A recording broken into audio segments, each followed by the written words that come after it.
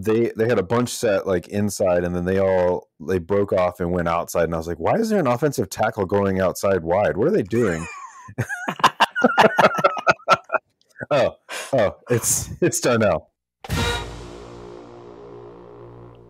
Welcome to My God a Podcast. I'm Jim Wood.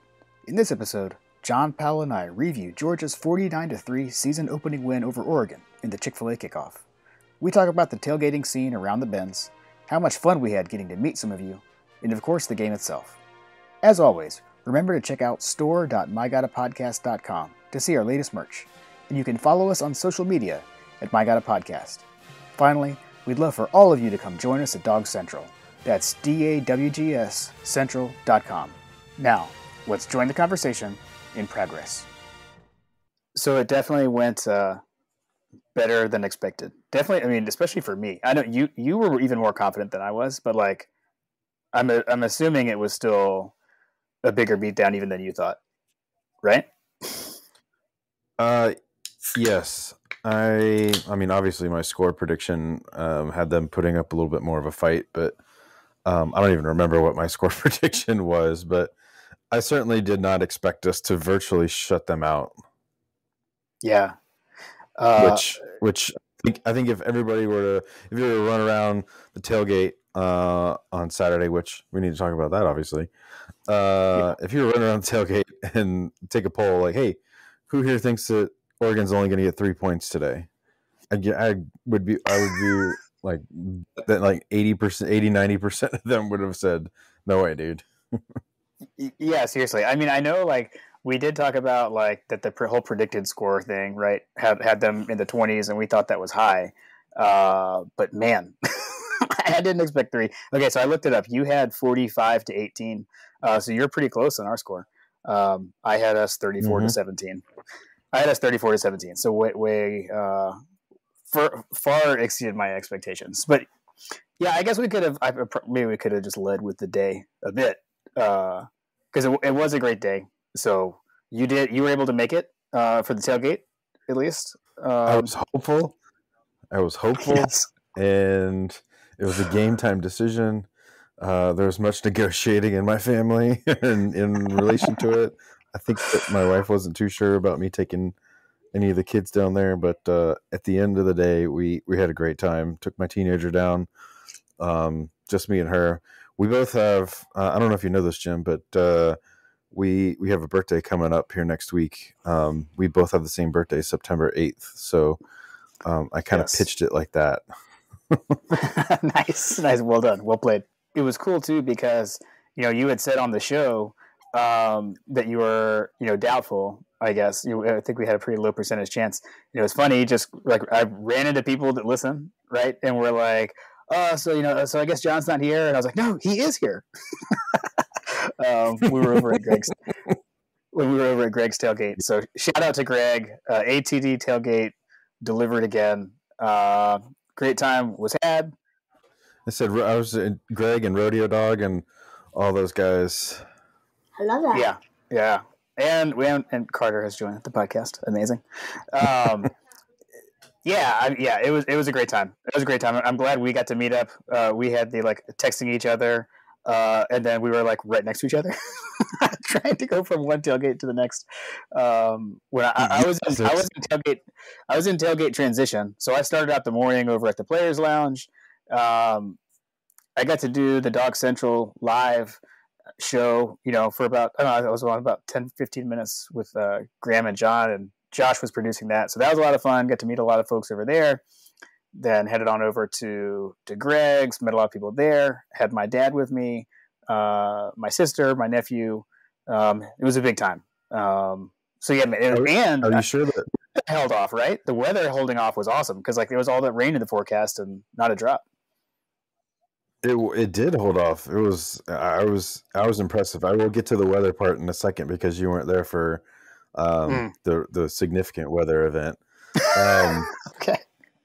I was going to say, are you sure we shouldn't categorize this as Fripp Dog? Had you with him? Because everybody's like, I'm Fripp Dog. Oh, your dad's Fripp Dog. True. Always happens. It always happens. Yeah.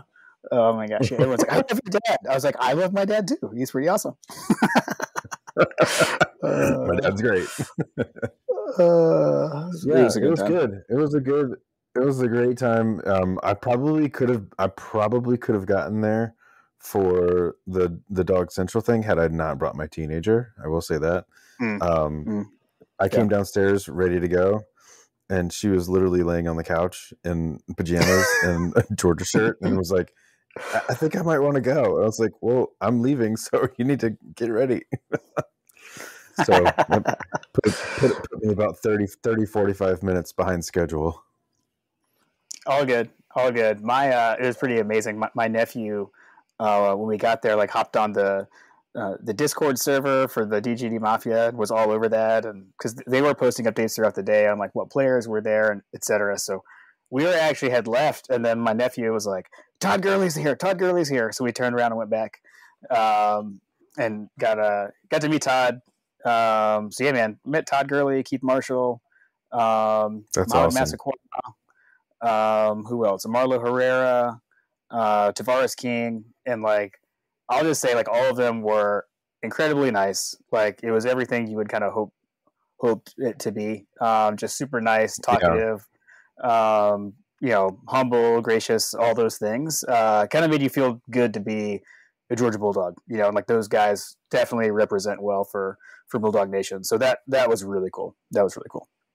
That's awesome, man. I'm super jealous. Did you guys get autographs or anything like that, or? No, I actually really didn't get my picture taken with many people. We did, like, we got my nephew's picture with pretty much everyone.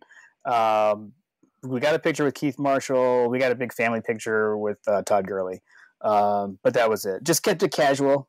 I don't know. Like, I guess I feel like I'm kind of old now. I'm never sure, like, is this weird if I ask for a picture?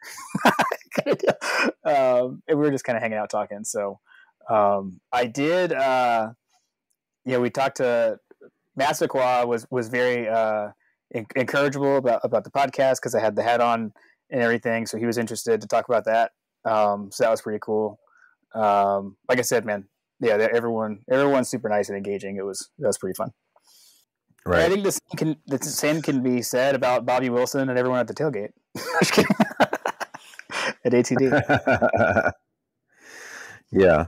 Yeah, man, it was great. The weather, I will say, like we mentioned, the weather after everybody left. I mean, it was pretty windy, I feel like, in general, but like after everybody left, there were gusts of wind that literally took out a couple of tents at the tailgate. So that was interesting for the parking lot crew to fix and adjust. But all was good.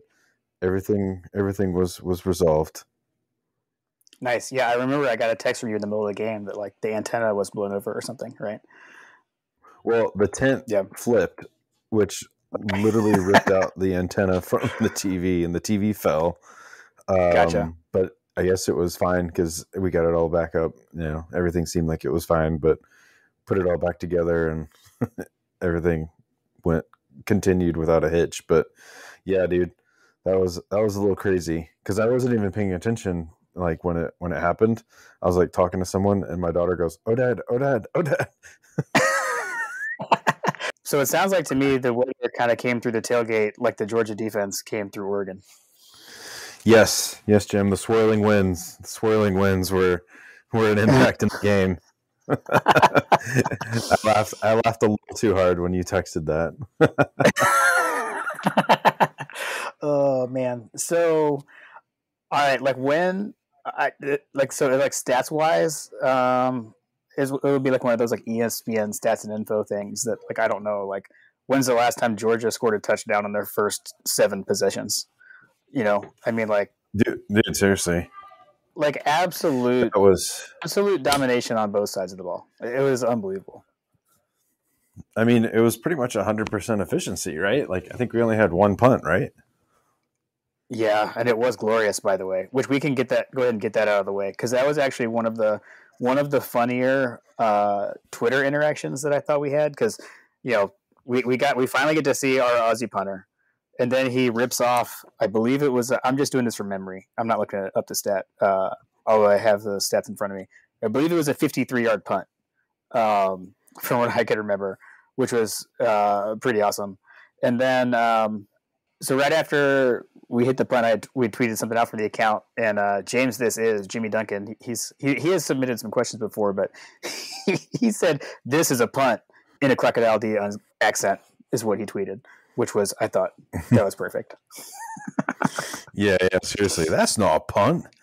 This is a punt. Exactly. You did it much better than I did with the actual accent. So yeah, that's exactly how that felt. So hey, Aussie punter, one punt, boomed it. So shout out Brett Thorson. That was pretty awesome, and he got like mugged on the sideline when he came back to the sideline by the whole team. So that's pretty cool. No offense, Mr. Thorson. I hope that we never see you play. Right, seriously, dude. How about that though? I mean, because like that was one of the things you said, right? We're like, hopefully the punting's not going to matter because we're not going to really punt. I mean, one punt, like I didn't expect that to actually happen. That was seriously. Was pretty cool. But like, I mean, can we finally put the mailman stuff to bed? Like, I know we've done it. You and I have for a while, but there have been some who keep wanting to say these things. I mean, he had an incredible performance. He did everything you would want. Like just statistically, 25 of 31, 368 yards, 2 touchdowns. Pretty dang good. And he had whatever you want to call it, like Johnny Manziel type moment, Heisman moment, whatever, on the touchdown pass to Ladd McConkey, where he's had all day. Which, by the way, that's another thing, right? The offensive line looked incredible. He had all day for the most part, not a whole lot of pressure, running around, switched the ball into his left hand so it wouldn't get stripped, put it back in his right hand and threw it to wide open McConkey, which you couldn't see it on TV as the play was unfolding from our seats. We could see like McConkey was like literally waving his hands because he was standing there wide open, and then Mailman was able to buy enough time to get it out to him. It was pretty awesome. Yeah, that was crazy. I saw the replay. Obviously, with the TVs and all that stuff, and not to mention like all the extracurriculars that goes on in the parking lot and stuff, I wasn't quite as attuned. Not to mention some of the liquid, the liquid lubrication that was going on. So I did not notice that on the broadcast. However, I did see on the replay, like they actually showed a replay of that exact play, and he was like, it was on the bottom of the screen, and he was just like, just stand right here and wait, Although I will say, I think if John tweeted about that, like that, if we were picking nits or whatever, if he had to do that over again, Kirby probably would have preferred that he threw it to, I think it was McIntosh that was coming out in the flat right there. Had he just like tossed it a little, led him a little bit, he probably runs that into the corner of the end zone. Because there's just little things, if you got a nitpick over a 40 something point win, right. that's a good position. That's a good position to be in. I'll give another one. Speaking of Ladd McConkey, I feel like it was the exact same play it was the exact same position on the field. It looked like it was the exact same play. We could probably ask Graham to take a look at it, but I believe that he threw a deep ball to Ladd McConkey, or was trying to throw a deep ball to Ladd McConkey, similar to the throw that he made to A.D. Mitchell. They obviously didn't need a touchdown, but it looked like it was the exact same play. But man, he overthrew Ladd bad. Ladd was wide open on that play too, and he missed him. Yeah. So I have a feeling that there's still going to be some Stetson haters out there on just those things alone. Like,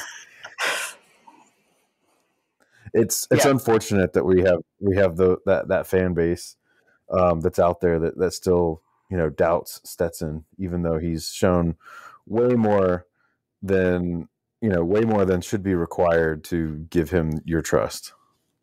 Yeah, for sure. I mean, at this point, that just kind of is what it is. But he had a heck of a day, and even just like watching kind of like the shows afterwards and stuff, like watching the SEC Network this morning.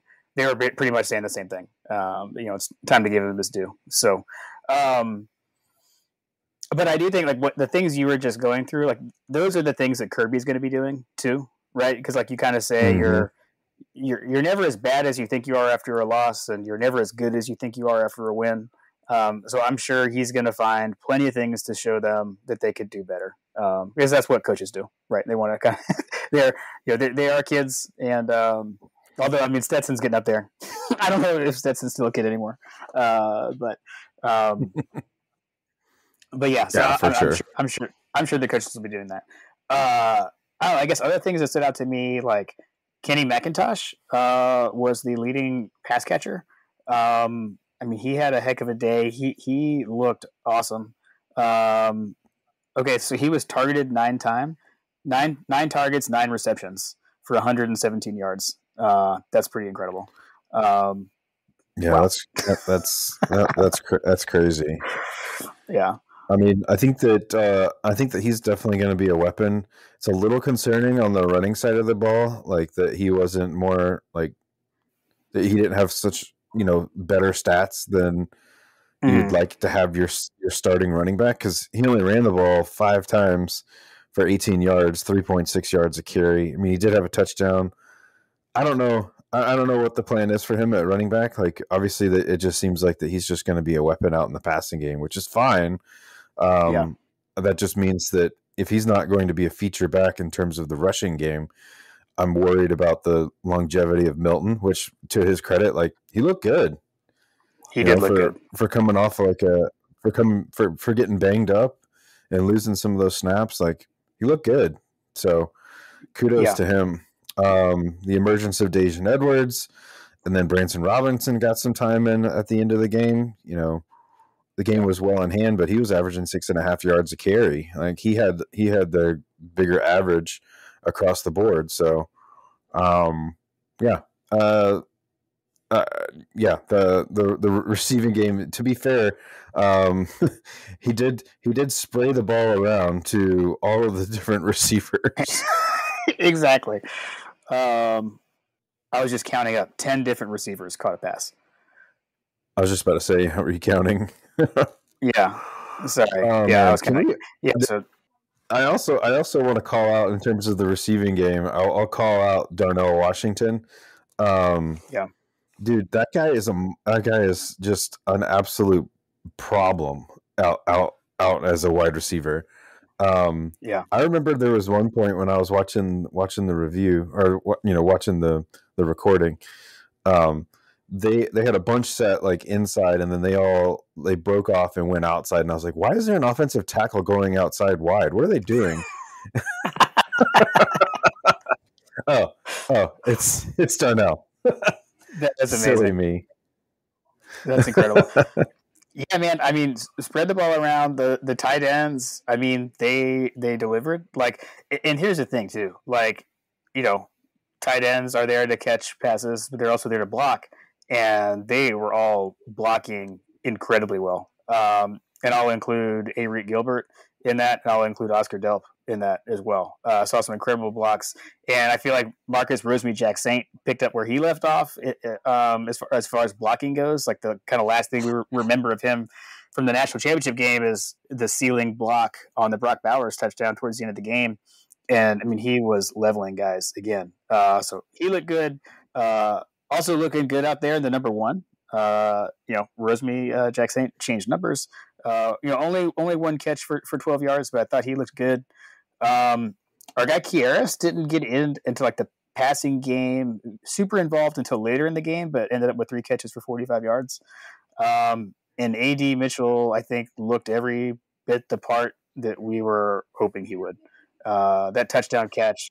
First, I mean, the amazing throw from Stetson is the back shoulder fade. I mean, like Aaron Murray and Fromm were known for doing that here at Georgia. I don't know that either of them could have thrown a prettier ball or a better placed ball than Stetson did there. And then great catch by AD. So I'm sure we're forgetting something, but I mean, what an offensive performance. I had kind of talked preseason, like, were we overthinking it and trying to talk about the offense too much, when really this was just going to be, it's a Kirby Smart team, therefore great defense. And the defense did live up to what we hoped it would, and then some. But the offense it's improved. Yeah, I would say that having a full off season with Stetson as the starter, getting all the number one snaps, like they came out and I mean, you can't ask for much better than 100% touchdown ratios, 100% in the red zone. Like you, if we go if we go the entire season and have 7 straight possessions every game and we're scoring touchdowns, we are going to absolutely steamroll this entire college football world. It'll be epically better than LSU. Right.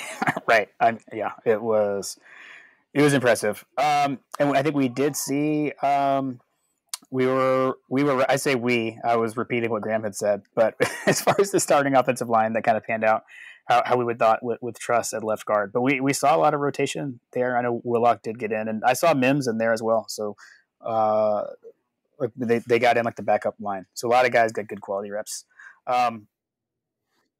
Yeah, there's the only thing all right, so I'll give you like my surprise from just the offensive perspective. I have a surprise.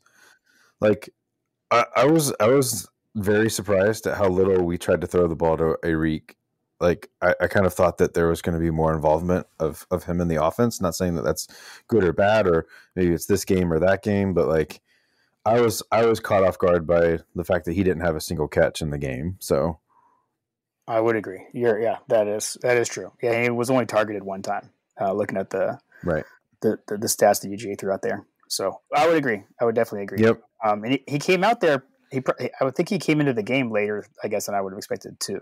So correct. Yep. I'm trying to think if there's any. Daijun Edwards didn't come in and get meaningful snaps until I feel like the game was beyond him, or beyond us or whatever, or beyond them. You gotta rewatch it. He was in there early.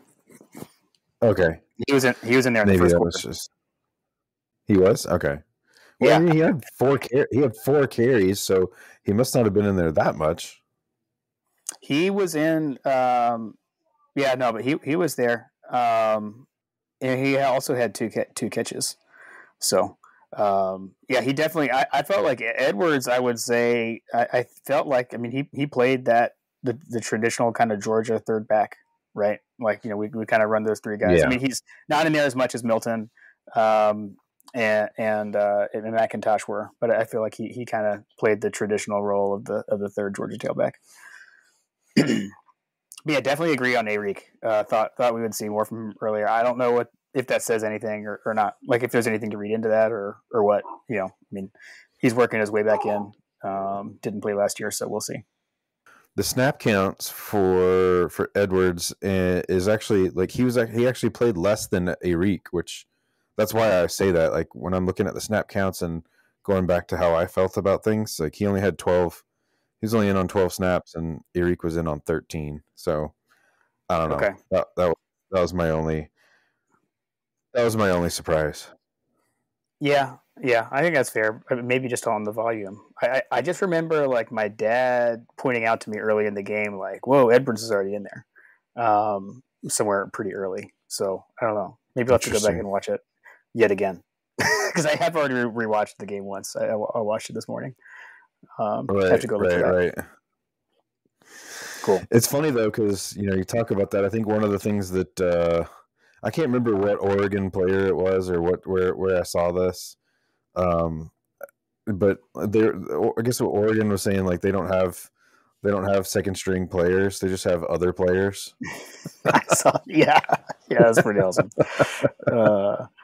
But don't tell Achilles Smith. It is. Yeah. Don't tell Achilles Smith that we have better players though, because he'll get mad.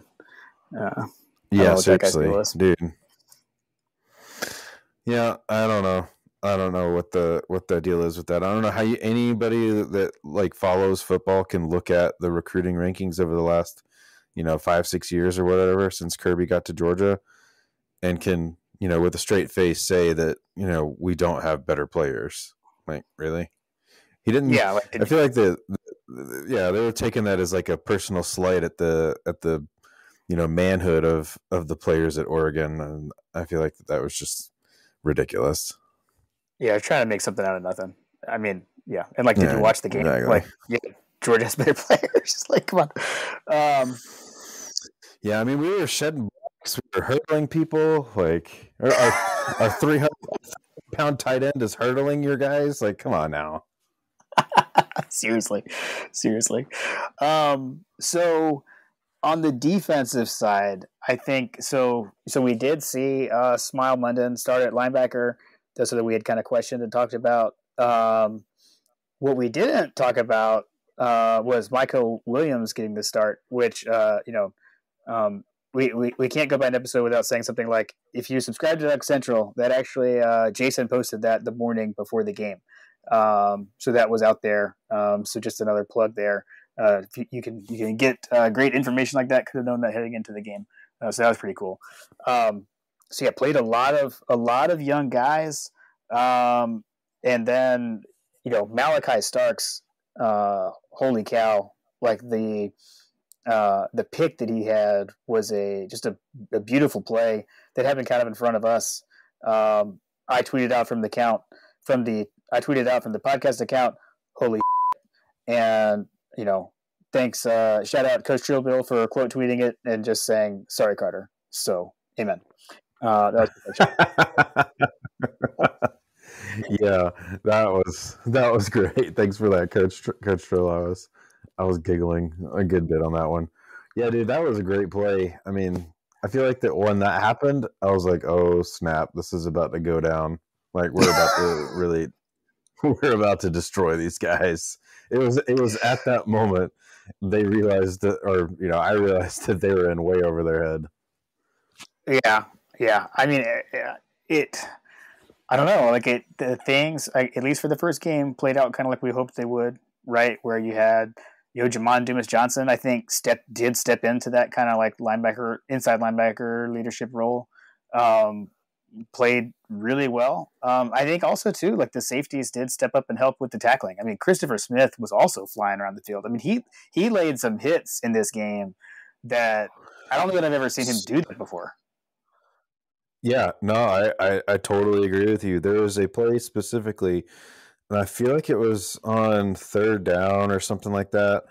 A running back took a handoff, or it was a pitch or something like that, but he was in the open field, and he was with nothing but green grass in front of him. There's a huge gap. All he had to do was run north and south, and it was going to be a big gain. But Christopher Smith, his closing speed on that running back was absolutely elite. That was another one of those plays that literally jumped off the page at me. Was like, holy cow, I have not seen that before. So yeah, kudos to him on that. But like, man, that was he literally turned that play into like a 4-yard loss, and I was like, oh crap, here we go. Yeah, for sure. It kind of reminded me of, like, I know different position and everything, but the closing speed reminded me of Nakobe Dean's play in the Orange Bowl where he ran down the running back against Michigan. Uh-huh. Like what Christopher Smith, I feel like, did something similar. And then big hit on... Which is crazy because he's coming from a deeper position. Exactly. And then he also laid a huge hit. Turned what probably should have been a huge gain into an incompletion. And that was the play that he got a little bit shook up on, but something happened, I think, with Ringo.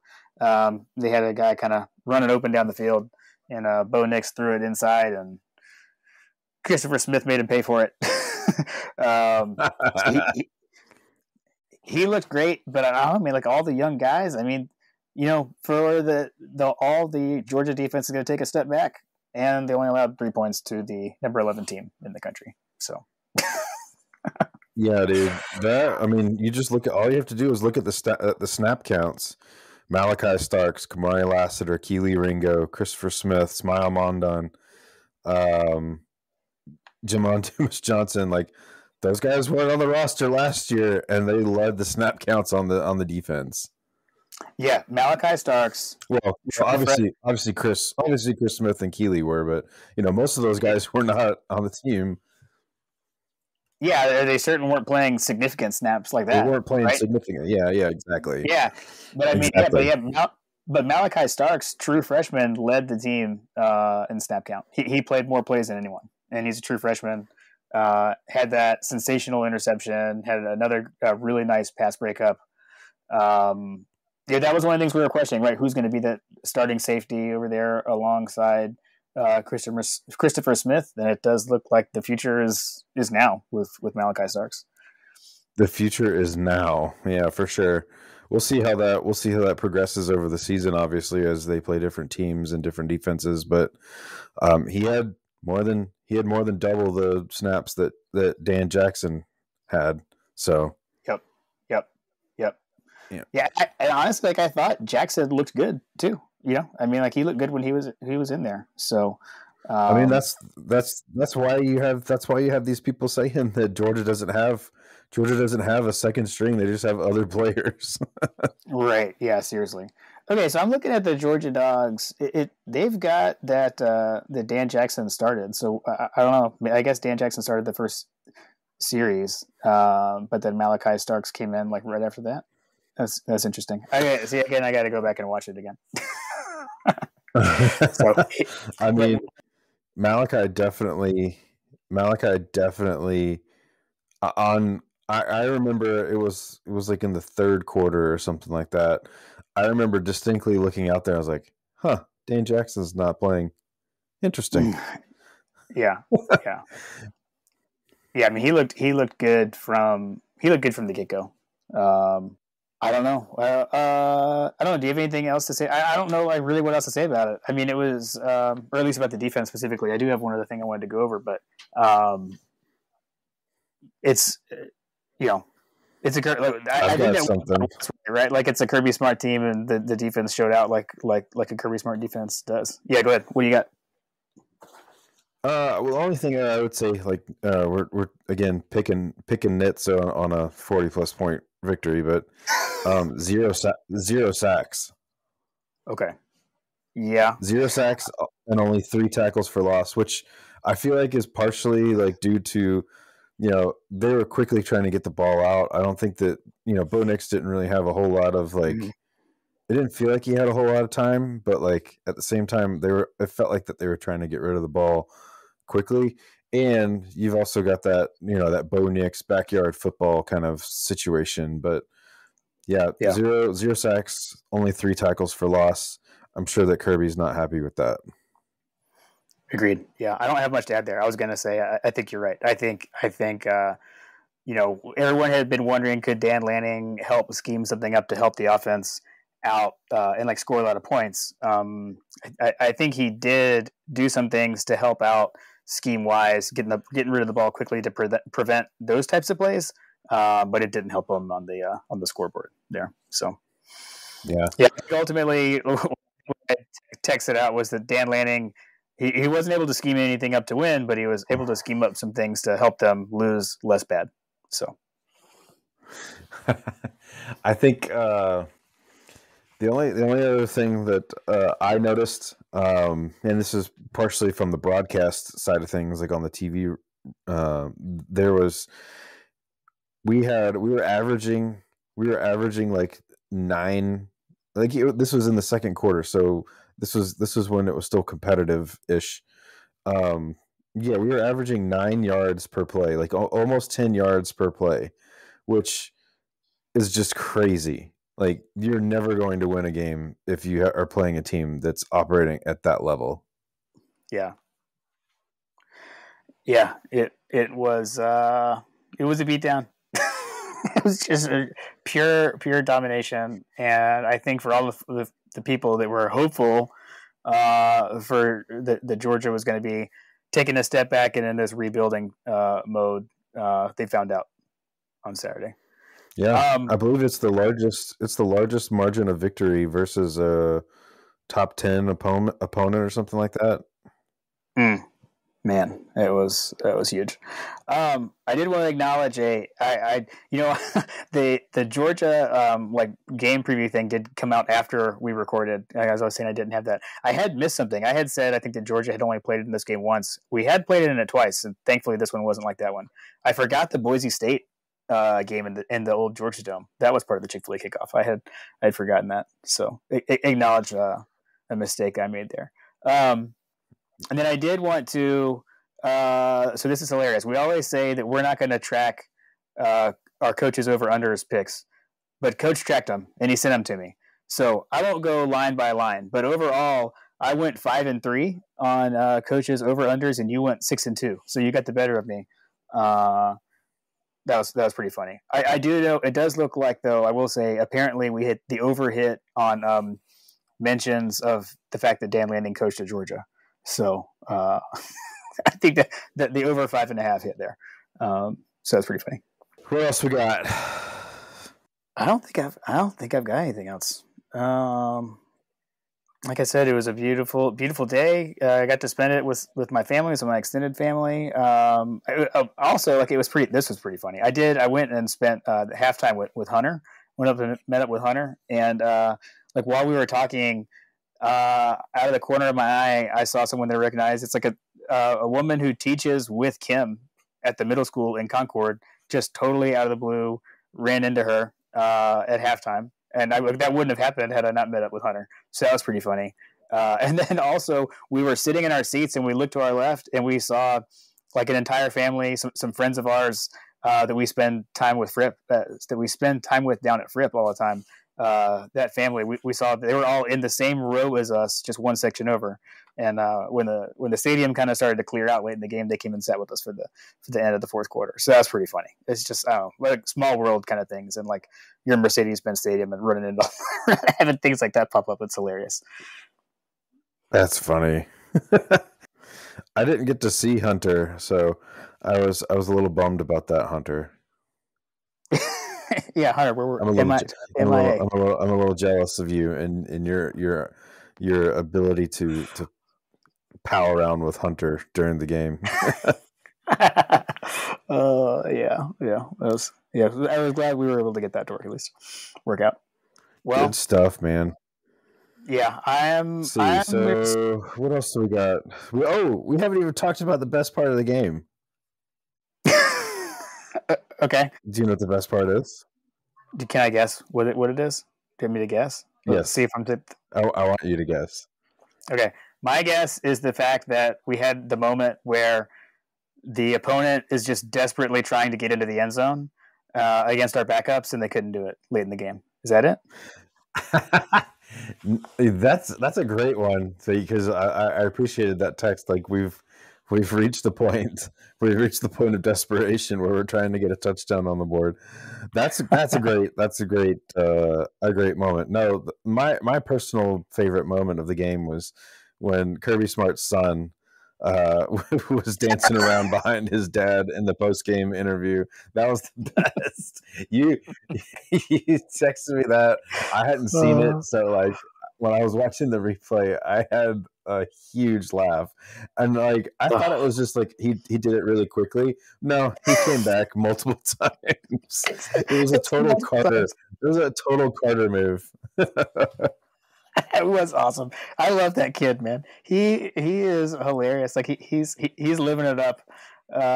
He's like the gift that keeps on giving. Even with gifts, we made a gift of that. But yeah, no, you're totally right. Like, when I was watching it unfold the first time I saw it, it's like, oh look, there's Kirby's son. He's kind of like he's waving at the camera, and then he leaves, and then he comes back, and he just keeps doing it.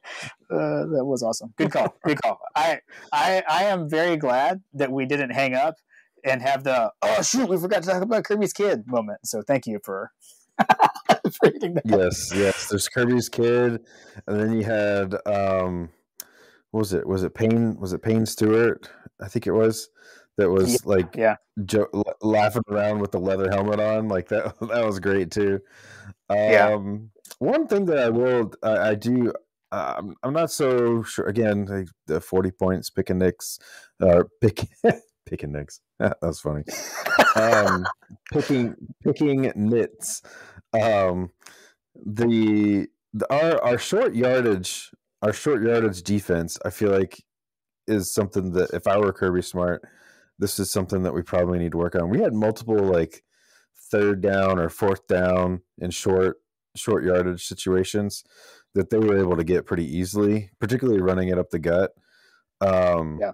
I don't know. That's just that for me was just like a watch this space. I'd like to see how that develops over time, but you know, they didn't really have to stop them, obviously. But like, I would have preferred that they had stopped them. Yeah, no, that's one of those things where like when you're in the heat of the moment in the game, like I was definitely like, oh, come on, guys, like they couldn't get off the field those couple of Yeah, times. I definitely know what you're talking about. I know what you're talking about. And yeah, it is yeah, picking nits, but like again, right? Like that's totally what Kirby's gonna do. Like he's gonna show them those plays and be like, how did you not stop them or whatever? You know, like because he wants perfection. I mean, you know, there were definitely some Kirby moments on the sideline where he was going nuts.